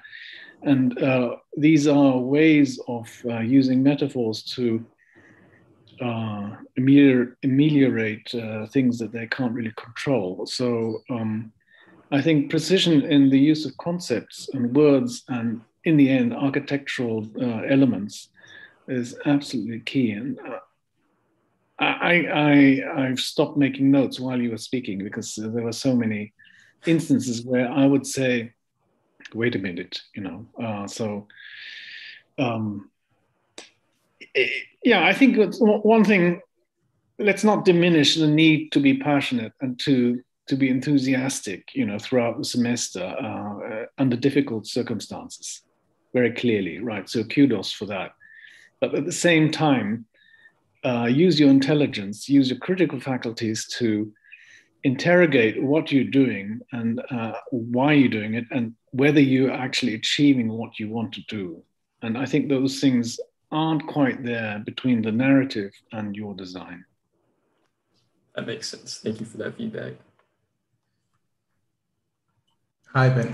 Thanks for the project. And I also appreciate the amount of effort. It seems like, you know, you have a really complete presentation. And in your case, it's interesting that it's one of the first projects that we've seen that maybe the perspective views seem to argue better for the project than the syntactical exercise or the syntactical kind of field condition arrangement that is done prior. And I think I go back to Jordi's point, which has to do with the selection of a circle being this kind of symmetrical unit that its only capacity for syntax is really displacing them, like displacing the cores, right, between concentric circles. And I felt like you had a unit originally, like earlier in your studies, which I'm looking at in Miro, which was kind of a lot stronger in its capacity to create difference. And it's this kind of semicircle that is comprised of two units that seem to be rotating in a central axis, right? And I felt like that unit had an incredible potential in its capacity to kind of create in its own articulation a series of kind of syntactical moves that I could see starting to scale into a larger aggregation. Obviously, the next point starts hinting to what you will do later, which is you start kind of breaking the kind of the axes of rotation, allowing parts that are stuck on top of each other to really be displaced, and that, you know, takes you later to the circle in a way, it seems. But I feel like, you know, and maybe I'm talking about the studio as a whole, I feel like there's a great kind of strength of the study on the syntactical moves, and there needs to be a precision for which moves sometimes take us away from an organization that potentially could be coherent, or potentially towards a kind of a very convergent sense of space where we might be using forms such as a circle that might kind of end up creating a repetition of qualities, or other ones that maybe break symmetries or kind of are able to kind of create maybe unexpected dialogues between units, which is what I'm most interested about in the studio, right? Like these syntactical moves sometimes might appear random, but in many moments I feel like we can gravitate towards the unexpected encounters and dialogues that they establish with one another. So even if parts of the project might not make sense in a complete narrative, I think that there's a lot of really valuable moments. So I kind of celebrate that after the fact of transitioning to the circle, you managed to kind of pull off these kind of beautiful experiential shots. But I feel like in every project, I feel like the accuracy or kind of the outcome really comes from how precise those syntactical studies were developed and the potential of the geometry that you're working with. So I would reconsider some of those. I mean, I know that you're finishing now, but like in a future experiment where you are, or design that you are using such syntactical moves as a generative approach, I would reconsider units that might have more capacity to create dialogue with each other with certain forms of asymmetry. Yeah. Thank you for that feedback.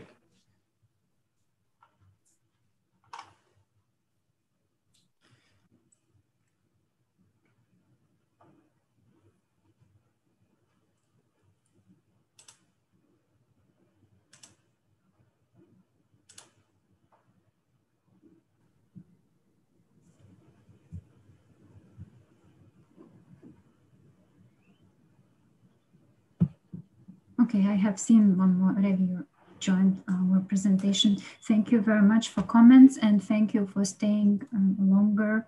If you can, if that is possible, we a little bit. We have one more project. Now it's nearly 2:30, but we are kind of comparing to the first session, very good with time. So I would like to ask Jaden, could you please share your presentation? Yes. Present us, please. Can you see that? Yeah, okay.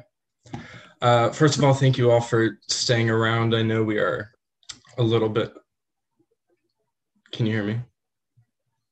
Okay, I know we are over time, so I really appreciate you guys sticking around for all your feedback today. So my name's Jaden, and my project is titled City Forest. And the precedent study I looked at was VM houses in Copenhagen by Big. And what really attracted me to this project was the angularity of the units and how they created different viewpoints from the interior of the building as well as the exterior. And as I moved into my individual unit creations, which were between the endless, between the plates, and between the rooms, the angularity still stuck with me through the between the plates unit and this triangular form in the middle, as you can see. So then in Unity, I arranged them in a stack, and what I really liked in this exploration was the tiered effect that it created when they were pushed and pulled in different directions. And in a field, it created these interesting gaps and open spaces between all the units, and these interesting spaces where they overlap as well, the units themselves. And this is the animation of what that would look like. And so I started by finalizing the angular unit, which I settled on a form which was a variation of my initial study, which had a tiered green space on every level to keep the feel of being in a forest throughout the unit. And on the first floor, every unit at its entrance has a green space with ample soil depth to provide a space for a personal garden, customizable to the wants and needs of the occupant. And every unit on the second floor has its own balcony and green space, which adds a secondary layer of natural leaf to the bedroom.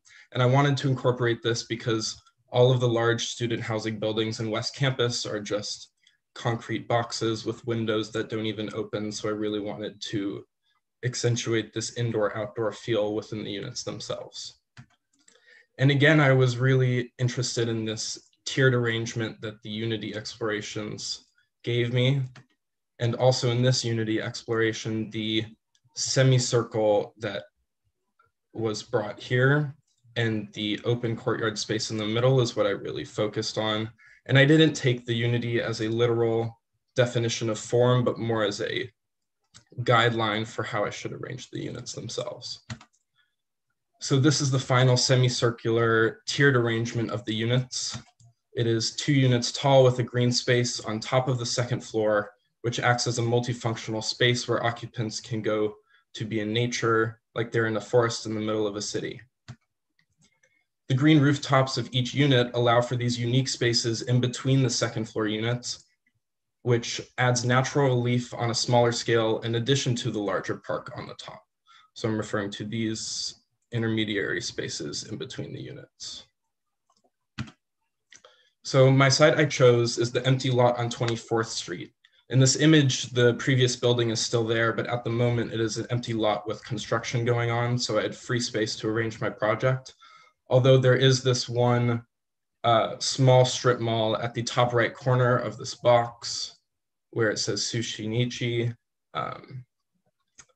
And this is one of the small public spaces that exists on 24th Street, so I wanted to definitely incorporate more of that into my project.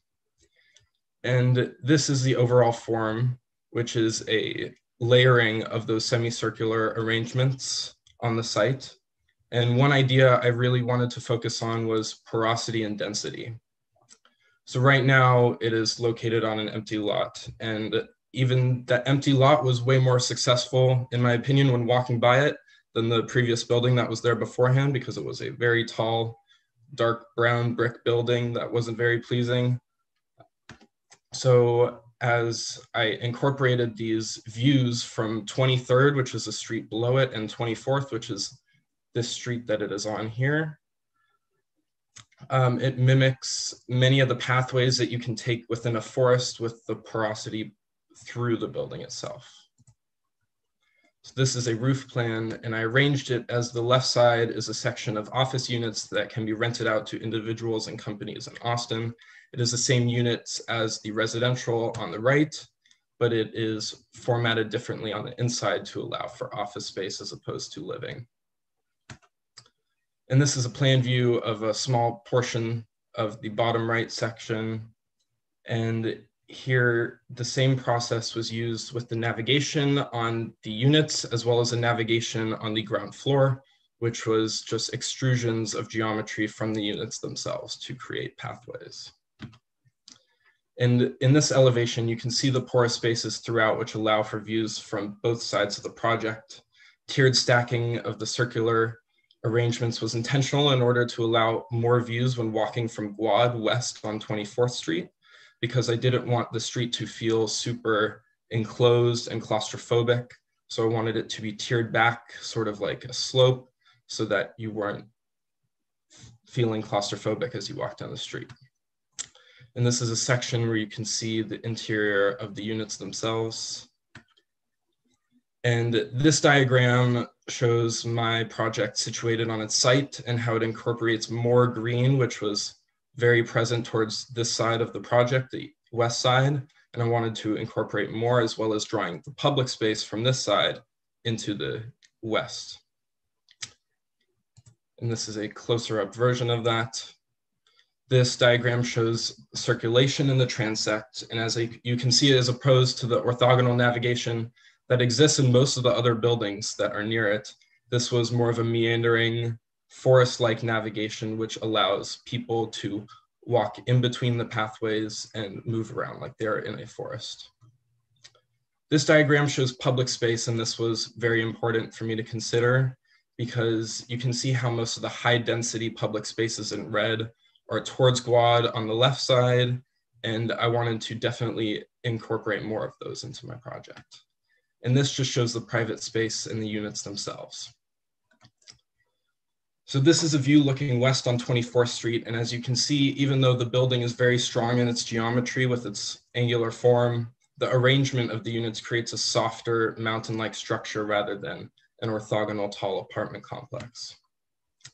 And this is one of the large commercial spaces on the bottom floor, which I wanted to be a grocery store because we really don't have any of those in West Campus.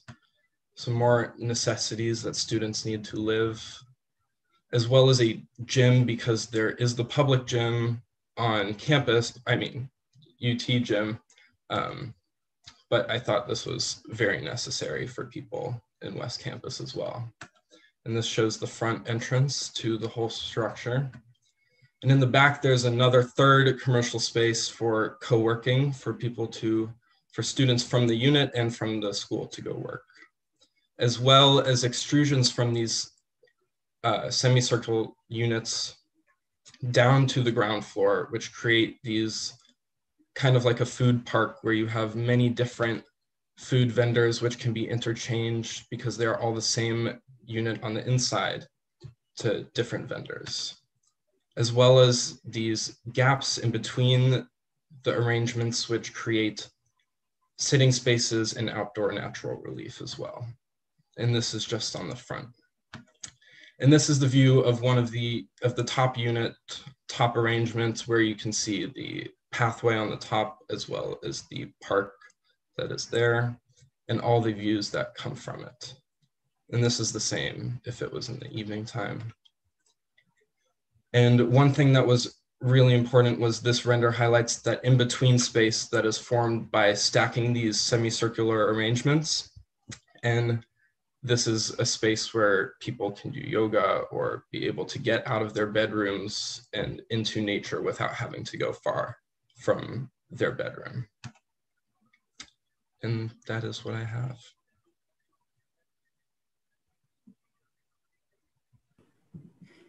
Thank you, Jaden.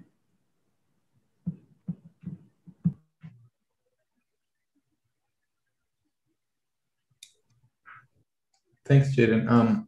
If I may jump in, I very much agree with your description of how the building manages through its form and through the kind of sequencing to kind of dissolve a notion of kind of a more monolithic building. And I think that this is, for me, certainly one of the most successful projects that we've seen today in this in the actual articulation of these of the blurring of the building, the kind of the granularity, how the rhythms that it manages to create through these arches, but also the general slope that the building starts producing. I find that it really kind of works very well. It doesn't seem to be an excessive amount of circulation, and those are kind of weaved very kind of cleverly through also strips of green. So I find that the spaces that you're producing are incredibly rich. As I mentioned in other projects, I'm not a big fan of these kind of super like hyper realistic representation that we seem to be seeing today, like especially towards the final production. But I gravitate towards the kind of bird's eye view, the isometric view that you have, which I find it's a beautiful, really beautiful drawing with a very kind of well-balanced relation between the units and their disposition of public space. And it really kind of takes you to envision a form of almost living in a forest kind of condition, which I think that is what the studio has also been pursuing, which I would say that maybe we haven't talked too much about ambience and atmosphere and mood that is achieved. And I think your project really transports us to a different kind of qualities that are perhaps less economical in terms of the vocabulary that we have towards architecture, but really describe a kind of a different sensibility for a building, which I think that, and I hope that the studio continues to develop over time. So thank you for a fantastic presentation on a beautiful project. Thank you.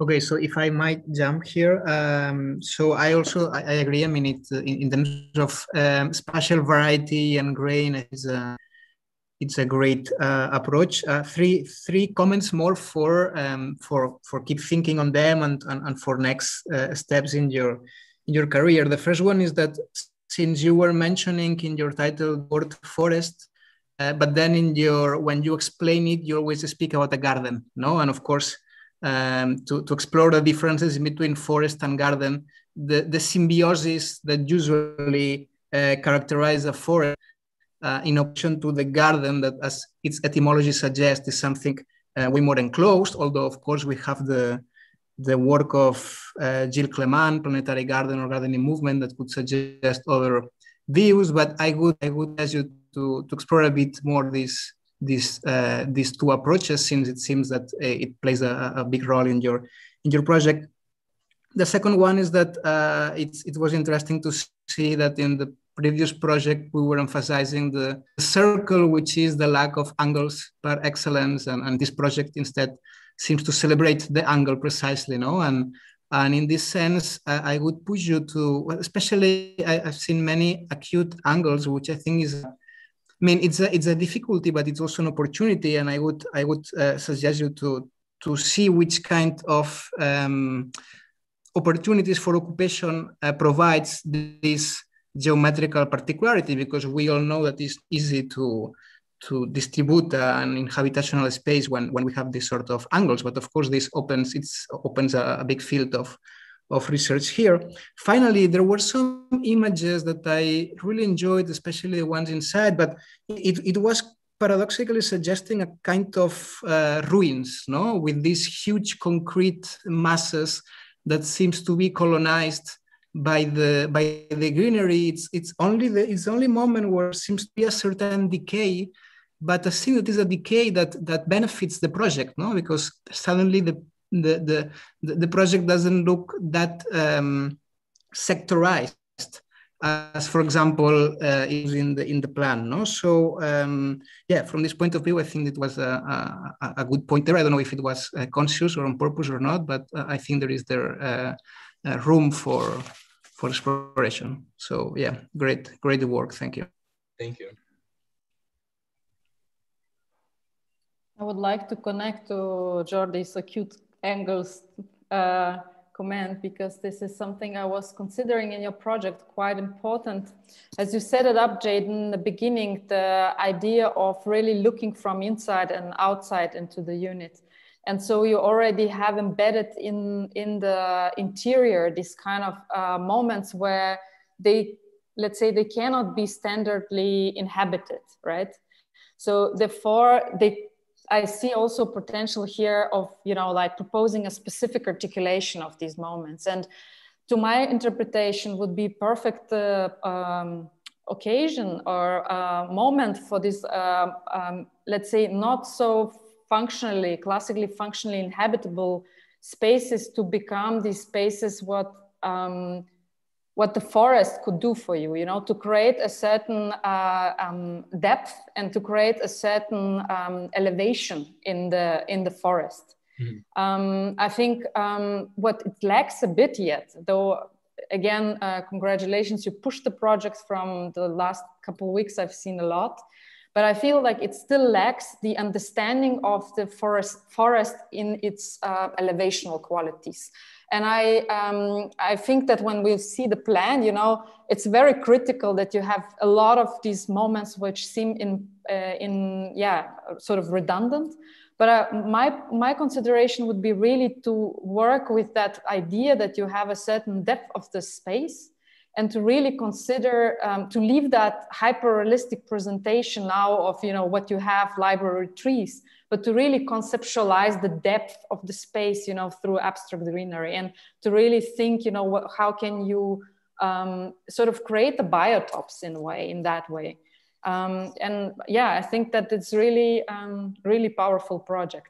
Sometimes I also thought that maybe you could even densify the rotational angle of your units, in order to achieve a certain smoothness and transition. So this kind of angularity still allows you to somehow create a different stepping. And it's very obvious when we go in a section, that it could allow for, let's say, more sensitive stepping.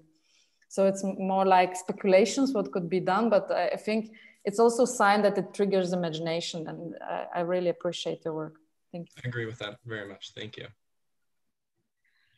I think one of the fundamental issues that we have to address is what we mean by forest, what we mean by nature.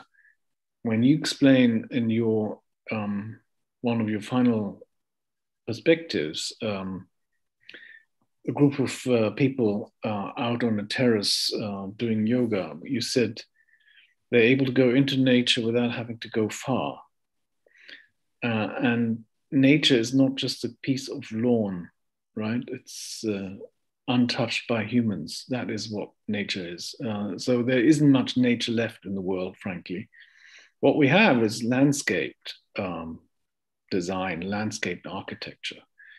And of course, green helps a lot to improve the quality of life. That's not the question. But there's a difference between a landscaped environment and a natural environment. So that said, I'm wondering whether you've come across Hans Scharoun's housing project, Romeo and Julia in Stuttgart, where one of the schemes, there are two housing elements. One is a high-rise tower, a point tower with polygonal geometry, and the other is a kind of a radial fan-shaped element with also pointed balconies and so on. The interiors are quite polygonal, and it has many positive things. It sort of allows inhabitants to take full advantage of the views around that site, which is overlooking a forest. but it also has a drawback, and that is the inside of the interior drum space, so to speak. And when you go to your perspectives, that is one aspect that you also have to deal with, and in some instances you can deal with them. Mm-hmm. But what I was going to suggest, and we've been very liberal about the use of trees on top of terraces, and we know that some trees need more than just 3 feet of soil. In your case, you actually got interstitial spaces such as this that could be used not as a terrace, as an open space, but actually a container for trees to grow in between the units. And so if this were to be a kind of an ongoing project, the idea of a kind of a fan-shaped rotational series of units that open up vestigial or leftover spaces for, say, terraces such as this, or deep planters for real trees, then I think that's kind of the next step that you could take it to, combined with an idea of a terrace section. So, the two typologies of kind of radiating fan-shaped arrangement and stepping section would be, I think, worth pursuing as a kind of long-term project. But I think one needs to give trees a real chance to grow and not just treat them as add-ons in a kind of a Photoshop, perspective number. Yeah, I agree. Thank you.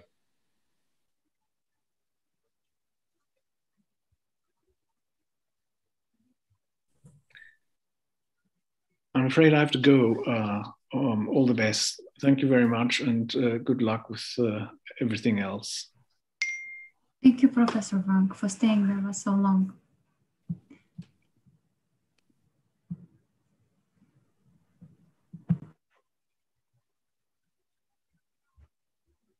I'm just a guest.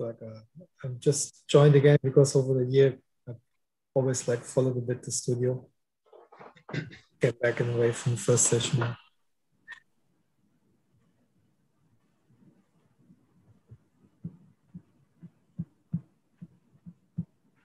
Okay, I want to thank you to everyone, to Jose Sanchez, for Indre and Jordi Vivaldi, and professors joining us along today. And especially we were excited to share with you our experiments. We also had a hard semester, some interruption, November cold coming here in Texas, which was abnormal for all of us and interrupted our semester. I want to thank you for students being so brave and experimenting and trusting this pathway to take those conventional entities such as ordered access and ordered human leftover pieces, fragmental pedestrian zones, and widen it, embed it, research with it, and dynamic systems to highlight within the human void and human movement and human possibility of the flow rather than being restricted.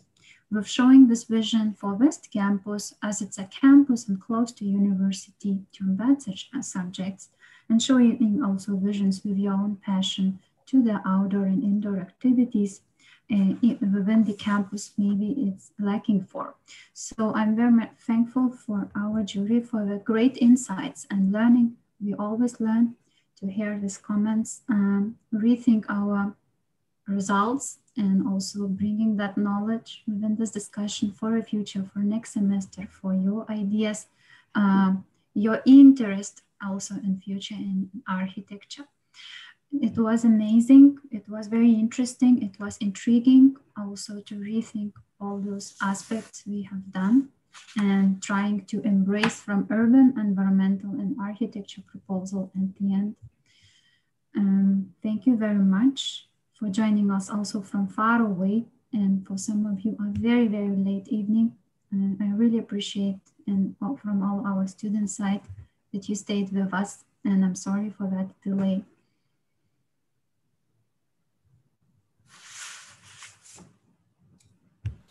Thanks for having me, Rasa. It's been great to see the work of your students, and everybody, thank you for sharing today. Thank you, Rasa, from my side as well. It was a great work, very inspiring. Thank you very much. And congratulations to all the students as well. Great work, guys. Yes, congratulations to everyone. Not to feel discouraged. Housing is like the most difficult architect's job. That's why there are not so many good projects, as you know, and those great architects who do housing often fail. So don't feel discouraged by anything and just keep up the hard work. It's a lot of good material. And yeah, hopefully you share all the comments and don't reserve just to your own project, and understand that a lot of things said were meant to, to the entire sort of group. Thank you very much, and greetings to everyone from Europe.